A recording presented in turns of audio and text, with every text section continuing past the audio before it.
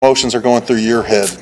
A lot of emotions, obviously. I mean, obviously it's senior day. To be able to go out there, play my last game at Notre Dame Stadium definitely is going to be very emotional for myself and for my family, friends coming out to the game. It's going to be a special moment. We're hoping to rally together, and we're going to play a great game. It's going to be hopefully great weather, South End weather for everyone, and yeah, it's going to be a great atmosphere. We're excited.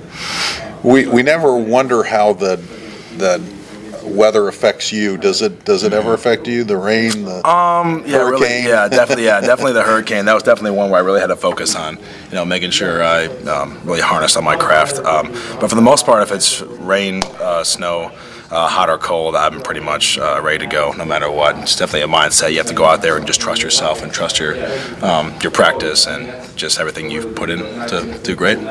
You call it a craft, and really for you it is, because how long have you been doing this, like since 5th grade? I've been doing this since 5th grade, yeah. So it turns out, no one really dreams of being a long snapper for the most part. You kind of just fall into it, and that was the same thing that happened for me. I just was really the only kid that can throw it back there, just halfway decent. And sophomore year, my sophomore coach, Mark Wiggins, took an interest in me. He kicked at Illinois State, and he knew specialists and said that, hey, if you want to be good, you can work at this and go to college. And I took his advice and started going to camps, Chris Rubio long snapping, and he got me here today. So, tell us about Chris Rubio. I mean, we always hear that with long snappers and stuff. Yeah. What makes him the guru of long snappers? I mean, he's just so personable. I mean, he was a teacher before he started getting to long snapping, and his partner, Chris Saylor, ran the kicking side of things, and he said one day, I said, hey, I got about 5 or 6 long snappers come out to my national camp in Vegas. You want to come help out, teach them a couple things? And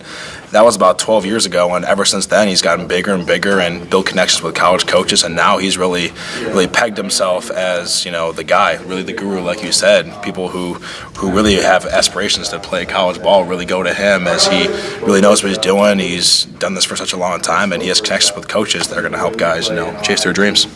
How do you being a specialist, how do you integrate yourself into being more than just a specialist, not being off, because I know like Brenza would tackle people. How do you deal with that? No, for sure. I think just our whole specialist group just hold each other to a high standard. We just try to be not only the best specialists, but the best football players that we can be, and that's just trying to be as well-rounded as possible, and that's just the kind of athletes that people recruit here at Notre Dame. We try to just be the best that we can on off the field, and in terms of football specifically, I try to snap the ball as best I can, but also be the best athlete, running down the coverage, making sure I get big in field goal and PATs, and just be the best long snapper I can be.